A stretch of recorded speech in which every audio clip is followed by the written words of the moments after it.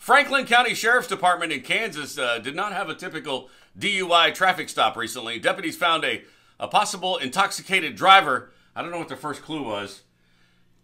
He was heading northbound on Interstate 35 when they found him. They pulled over the driver. Deputies were surprised to find the man dressed in a Bud Light beer can costume.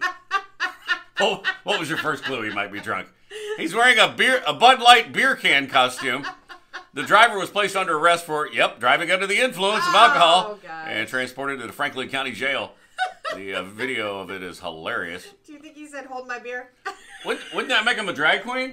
He's wearing a Bud Light? I mean, just saying that's the whole Bud Light thing now. Oh, my gosh. Yeah. I noticed Miller Lite it come out with red, white, and blue packaging recently. And so has Yingling. Yeah, apparently they jumped on the bandwagon as well. Yeah. A former South Carolina corrections officer is facing a drug charge after she was caught trying to sneak a metal grill into prison. A grill mouthpiece? Oh. You know, the rappers wear their grills. The Department of Corrections says 26-year-old Alkina Hackett tried to hide the grill in her hair. That led deputies to search her car, where they found 130 grams of rock-like substance that tested positive for fentanyl. She's been charged with trafficking fentanyl, providing prisoners with contraband, and criminal conspiracy. It must be one hell of a grill. Oh, my God. Stuck in her hair. Well, she was already there. So. And police in Oklahoma responded to cries for help, and it sounded like this.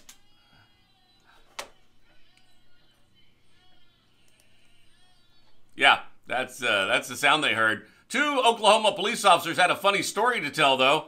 After responding to a report about somebody heard yelling for help, body cam video from the officers shows them arriving at the scene in a rural area of Enid, Oklahoma, and soon discovering the sound was actually a very upset goat. Aww. The owner explained the goat was mad about being separated from another goat.